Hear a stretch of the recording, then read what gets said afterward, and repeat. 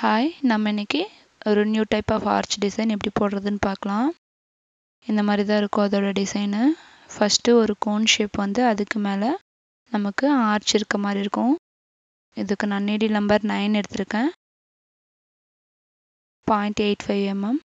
இப்போது ஸ்டார்ட் பண்ணலாம். ஜஸ்ட் வந்து சாரியில் அந்த த்ரெட்டை நாட் பண்ணிக்கோங்க. நாட் பண்ணிவிட்டு ஒன் டைம் வந்து சிங்கிள் க்ரோஷே போட்டு செயின் ஸ்டிச் போடுங்க.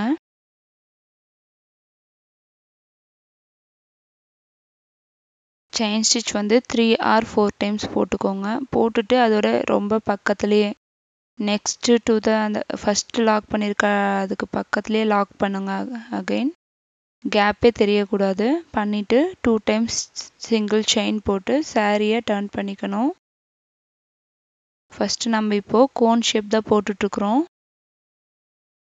சாரியை டர்ன் பண்ணிவிட்டு டபுள் க்ரோஷே போடணும். 3 டைம்ஸ் டபுள் க்ரோஷே.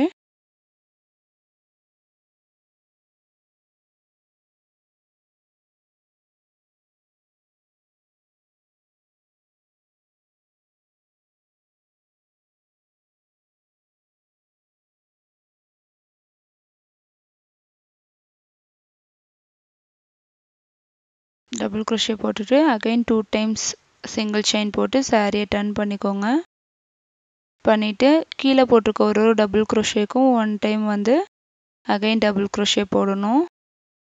இதில் வந்து ஸ்டார்டிங் பாயிண்ட்டு எண்டிங் பாயிண்ட்டு இந்த இடத்துல மட்டும் 2 டைம்ஸ் டபுள் க்ரோஷே போடுவோம். மற்ற எல்லாத்துக்கும் சிங்கிள் டைம்ஸ் தான் வந்து டபுள் க்ரோஷே வரும். ஸோ ஸ்டார்டிங் எண்டிங் மட்டும் தான் ஒரு ஸ்டெப்புக்கும் இன்க்ரீஸ் பண்ணிட்டு போகணும். 2 டைம்ஸ் போட்டு. அப்போ உங்களுக்கு வந்து இப்போ கீழே 4 போட்டிருந்தீங்கன்னா மேலே வந்து அகைன் வந்து 2 ஆட் ஆகிருக்கும், 6 வரும். அந்த மாதிரி வரும். அதுக்கு அடுத்த ஸ்டெப் போடும்போது 8 வரும் கவுண்டிங்கு. எட்ஜஸில் மட்டும் 2 டைம்ஸ் ஆட் ஆகும். அகைன் 2 டைம்ஸ் சிங்கிள் செயின் போட்டு டர்ன் பண்ணிக்கணும். பண்ணிவிட்டு அந்த போட்ட இடத்துலையே திரும்ப ஒரு டைம் வந்து டபுள் க்ரோஷே போடணும். அதுக்கப்புறம் தான் நெக்ஸ்ட்டு செயினில் டபுள் க்ரோஷே ஒன் டைம் போடணும். இந்த மாதிரி ஒரு 4 or 5 ஸ்டெப்ஸ் வந்து போட்டுக்கோங்க. உங்களுக்கு கம்ப்ளீட் ஒரு கோன் ஷேப் கிடைக்கிற மாதிரி. ஹைட் வந்து உங்களோட விருப்பம்தான். எனக்கு மீடியம் ஹைட் போதுன்ட்டு நான் அதோட நிறுத்திக்கிட்டேன். உங்களுக்கு வேணும்னா இன்னும் கொஞ்சம் கூட 2 ஸ்டெப் இன்க்ரீஸ் பண்ணிக்கலாம். அதுக்கு தகுந்த மாதிரி ஆர்ச்சோட சைஸும் இன்க்ரீஸ் ஆகும். உங்களுக்கு கொஞ்சம் பெரிய சைஸ் ஆர்ச் கிடைக்கும். எட்ஜஸில் 2 டைம்ஸ், ஸ்டார்டிங்கில் 2 டைம்ஸ். சிங்கிள் செயினுக்கு டபுள் டைம் வந்து டபுள் க்ரோஷே போடணும் எட்ஜஸ்லேயும் ஸ்டார்டிங்லேயும். இப்போ வந்து அதே ப்ரொசீஜர் தான் கண்டினியூ ஆகிட்டுருக்கு. டபுள் க்ரோஷே ஒரு பாயிண்ட்டுக்கும் ஒரு டபுள் க்ரோஷே. நம்ம இதில் வந்து தனித்தனியாக தான் ஒரு ஆர்ச்சையுமே வந்து தனித்தனியாக போட போகிறோம். ஒரு ஆர்ச்சுக்கும் இன்னொரு ஆர்ச்சுக்கும் வந்து எந்த கனெக்டிவிட்டியும் இருக்காது. ஸோ ஸ்டார்ட் பண்ணுறதும் சரி எண்ட் பண்ணுறதும் சரி இது ஒரு டிசைனுக்கு அங்கங்கே முடிஞ்சிடும். ட்ரிம் பண்ணி தான் போடுவோம்.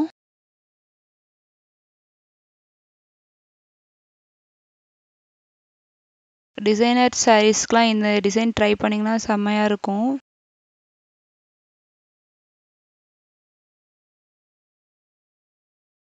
கலம்கரி சாரீஸ் அந்த மாதிரி டைப் சாரீஸ், காட்டன், அப்புறம் இப்போ வந்திருக்கிற நியூ ட்ரெண்டி டிசைன்ஸ்லாம் இருக்குல்ல, ஜிமிக்கி கம்மல் போட்ட மாதிரி சாரீஸில் வரல, அதுக்கெல்லாம் இந்த டிசைன் ட்ரை பண்ணிங்கன்னா சூப்பராக இருக்கும் மல்டி கலரில்.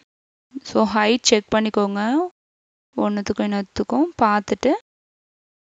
எனக்கு இன்னும் ஒரு ஸ்டெப் போட வேண்டியது இருக்குது, அதனால் வந்து நான் டர்ன் பண்ணிக்கிறேன். பண்ணிவிட்டு சேம் ப்ரொசீஜர் தான் வந்து கண்டினியூ பண்ணுறேன் நான்.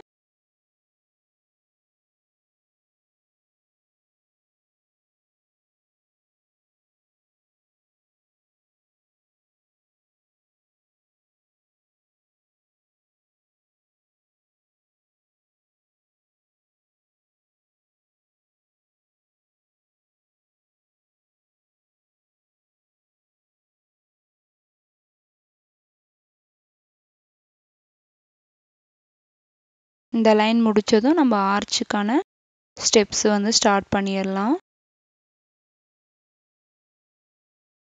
ஒரு டைம் முடிச்சு ட்ரிம் பண்ணிட்டதும் க்ளூ போட்டு நீங்கள் அந்த த்ரெட்டை வந்து ஃபஸ்ட்டு ஸ்டிக் பண்ணிவிடுங்க பேக் சைடில். நான் அந்த இது காமிச்சிருக்க மாட்டேன். க்ளூ போட்டு ஒரு இதுக்கும் ஸ்டிக் பண்ணிக்கோங்க. பண்ணிவிட்டு நெக்ஸ்ட் ஸ்டெப் ஸ்டார்ட் பண்ணுங்கள். ஸோ உங்களுக்கு டிஸ்டர்ப் ஆகாது. ஃபஸ்ட்டு இந்த லைனை வந்து சாரீ ஃபுல்லாக முடிச்சிடுங்க. கரெக்டான டிஸ்டன்ஸில் வந்து பாயிண்ட் வச்சுட்டு நீங்கள் அந்தந்த இடத்துல இந்த கோன் ஷேப்பை வந்து முடிச்சுக்கோங்க. முடிச்சுட்டு அதுக்கப்புறம் ஆர்ச்சுக்கான ஸ்டெப்பை வந்து ஸ்டார்ட் பண்ணுங்கள்.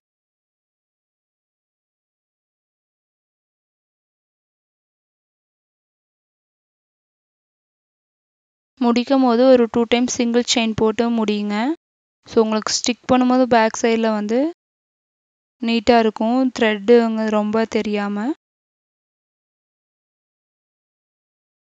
நம்மளோட இந்த கோனுக்கான ஸ்டெப்ஸ் முடிஞ்சிருச்சு. Cone ஷேப்புக்கான steps.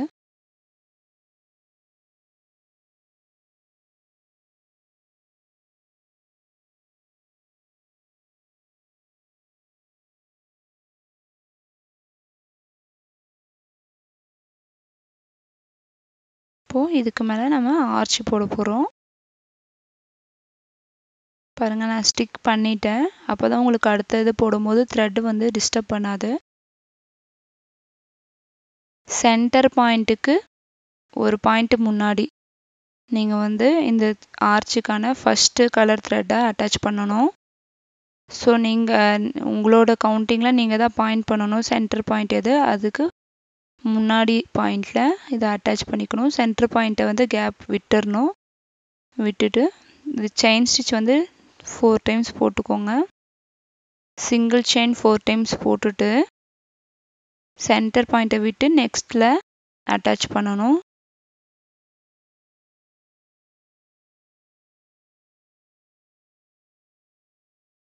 அட்டாச் பண்ணிவிட்டு அதுக்கு அடுத்த பாயிண்டில் அகைன் சிங்கிள் க்ரோஷே போட்டு லாக் பண்ணி 1 டைம் சிங்கிள் செயின் போட்டுட்டு சாரியை டர்ன் பண்ணிக்கோங்க. பண்ணிவிட்டு ஹாஃப் டபுள் க்ரோஷே போடணும். அந்த 4 டைம் சிங்கிள் செயின் மேலே ஹாஃப் டபுள் க்ரோஷே போடணும். இது கவுண்டிங்ஸ்லாம் கிடையாது. அந்த 4 டைம்ஸ்க்கு எவ்வளோ உங்களால் ரொம்ப டைட்டாக பண்ணாமல் நார்மல் அளவுக்கு போட முடியுதோ அதை போட்டு ஃபில் பண்ணணும். ஜஸ்ட் இப்போது ஒரு பெயிண்டிங்கில் கலர் ஃபில் பண்ணுற மாதிரி நம்ம இதில் வந்து ஃபில் பண்ணுறோம் இந்த ஹாஃப் டபுள் க்ரோஷேவை.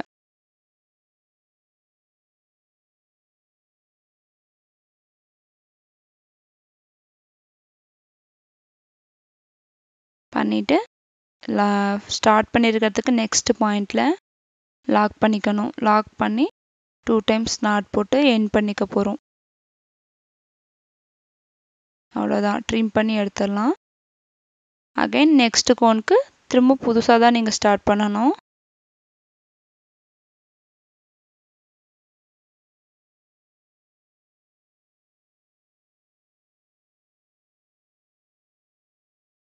இப்போது க்ரீன் கலர் எடுத்திருக்கேன் நான். பாருங்கள், நான் அந்த பிங்க் கலரை வந்து ஸ்டிக் பண்ணிட்டேன் க்ளூ போட்டு. அப்போ தான் எனக்கு டிஸ்டர்ப் பண்ணாது. க்ரீன் கலரை நெக்ஸ்ட் பாயிண்ட்லேயே லாக் பண்ணி அங்கேருந்து 1 டைம் சிங்கிள் செயின் போட்டு இந்த பிங்க் கலரில் இருக்கக்கூடிய செயின் ஸ்டிச்சுக்கு ஒரு செயின் ஸ்டிச்சுக்கும் அகெயின் வந்து ஹாஃப் டபுள் க்ரோஷே போட்டுட்டு வரணும். இது வந்து எப்படின்னா 2 டைம்ஸ் 1 1 2 கவுண்டிங் தெரியும் இல்லையா? நம்ம வீடியோஸை கண்டினியூஸாக பார்க்குறவங்களுக்கு தெரியும் 1 1 2 கவுண்டிங்ஸ் என்னன்ட்டு. கீழே இருக்க 1 1 செயினுக்கு 1 1 கவுண்டிங்கும், தேர்டாக வரக்கூடிய செயினுக்கு சிங்கிள் செயினுக்கு 2 கவுண்டிங்ஸு அந்த மாதிரி போடணும். அப்போ கொஞ்சம் உங்களுக்கு எலாபரேட் பண்ணி அந்த ஆர்ச்சோட வளைவு கரெக்டாக உட்காரும். சென்டராக வர இடத்துலையும் 2 டைம்ஸ் போடணும் half double crochet.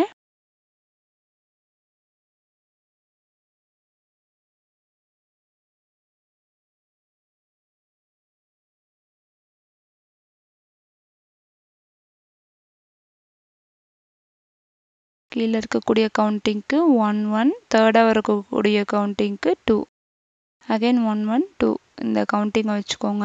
Half double crochet போட்டுட்ருக்கோம்.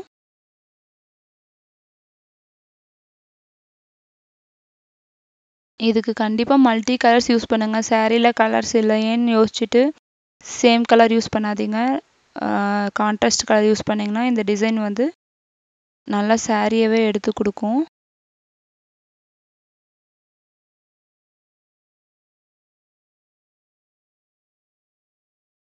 முடிச்சுட்டு நெக்ஸ்ட் நம்ம ஸ்டார்ட் பண்ணதுக்கு நெக்ஸ்ட் பாயிண்ட்ல லாக் பண்ணிக்கணும்.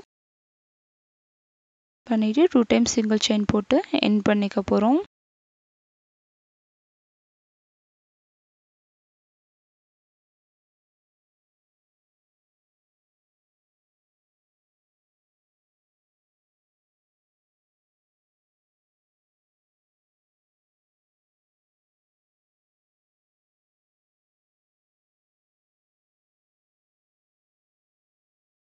இப்போ நம்ம லாஸ்ட் லைனுக்கு வந்தாச்சு. இந்த பீட் யூஸ் பண்ணி நம்ம எண்ட் பண்ண போறோம். லாஸ்ட் லைன் போட்டு 1 டைம் சிங்கிள் செயின் போட்டுக்கோங்க.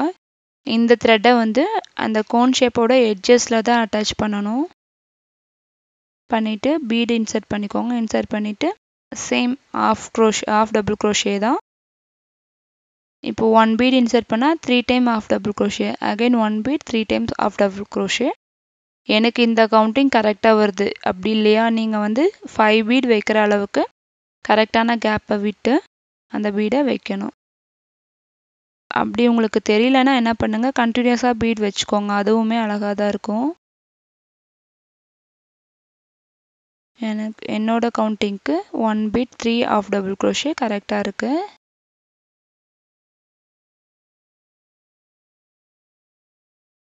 ஸோ சென்டராக ஒரு பீடு வரும். Again 3 of double crochet 1 beat. End பண்ணும்போது ஒரு பீடோட எண்ட் பண்ணணும்.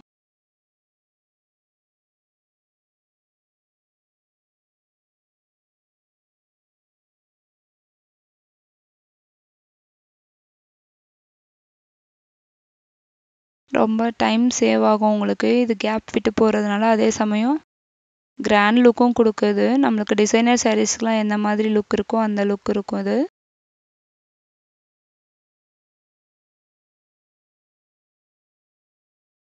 நம்மளோட சப்ஸ்கிரைபர் எல்லாருக்கும் ரொம்ப தேங்க்ஸ். 10,000 சப்ஸ்கிரைபர்ஸை நம்ம ரீச் பண்ணியிருக்கோம்.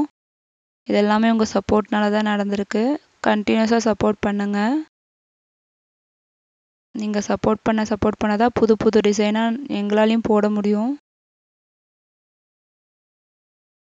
ஸோ நம்ம இப்போ முடிக்க போகிறோம். கடைசியாக எண்ட் நாட் போட்டுட்டு 2 டைம்ஸ் சிங்கிள் செயின் போட்டு ட்ரிம் பண்ணிக்கலாம்.